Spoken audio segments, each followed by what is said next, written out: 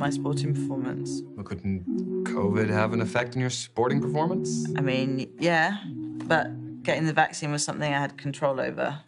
I don't really agree, though, because it's like thousands and thousands of professional sports people got the vaccination and had no effects whatsoever. I don't know if that's entirely true. I mean, the media stifled a lot of stories. Why would they do that? I've done my research, Rye. I've got no problem with people getting it, but that doesn't mean I have to.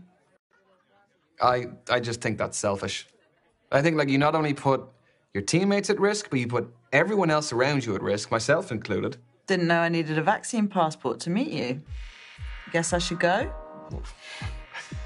If you want to, I mean, suit yourself. It's called free will. Look it up.